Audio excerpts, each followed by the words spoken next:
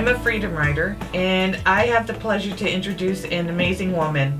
I met her when I was in high school. Without her, I don't think I would have accomplished the things I have. Here's Miss G. Okay, first of all, you are so beautiful. I just want to reach through the screen and give all of you a hug. You're beautiful. I'm so honored to be in your country right now. And hopefully through this time together, we can answer questions and have more of a dialogue.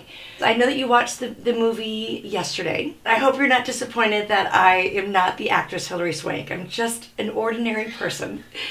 But with ordinary people, you can do extraordinary things. You can change and take risks and dare to dream. And that's exactly what Sue Ellen, my student who just introduced me, did. She didn't tell you, but this is her. I'm gonna put the book really close. This is her when she was in high school. Do you see that?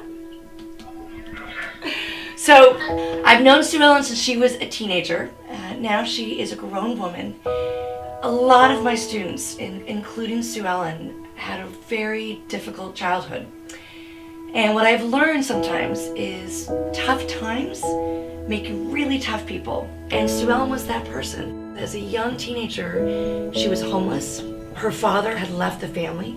Her brother died of a very rare disease.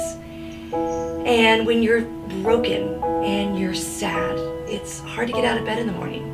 It's hard to want to go to school. And so a lot of the Freedom Riders had stories very similar to that. And what I realized as their teacher is I had to know who they were, where they came from, and what their story was. And that's one of the things your teacher said about you, is that you're strong, and the strides that each and every one of you are making makes him so proud that he couldn't wait for me to meet you, to know you, and to celebrate you. Our story has shown that every single one of you has something to say, and it's important for people to listen.